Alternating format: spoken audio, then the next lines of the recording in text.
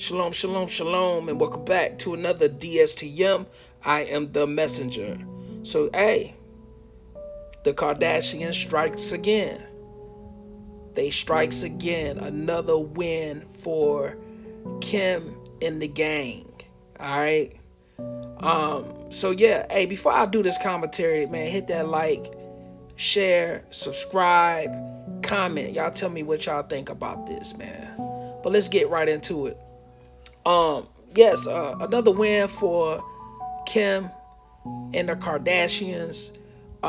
This is her biggest jackpot ever by Ye being a billionaire, definitely worth multi-billions at least one point in his career, and still, is gonna do huge in his own endeavors in the future.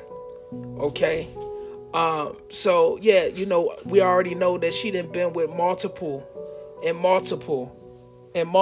of men, right? This time she have got to the bag once again with Ye, and now Ye gotta pay $2.2 million a year, $200,000 a month, okay, to Kim and the kids.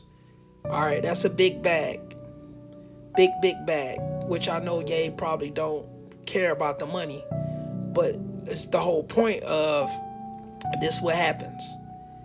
Okay, they got married in 2014. Here it is, 2022. What's that? Roughly 8 years. So, hey man, it happens. Okay. And that's what they do. The Kardashian family, they come and they just drain you, get whatever they can get out of you and drain you for whatever your value is. You know what I'm saying? And that's what happens, man. So she gonna be all right. She gonna go to the next sucker, all right, with money, and they gonna do the same thing. All right. So that was my quick commentary, man. Hey man, thanks for all my new subs. Make sure you sub, man. Subscribe. Okay. So, y'all just gotta look out for these women, man. That's the on a positive note. That's my advice to y'all, man. You gotta watch out for these gold diggers.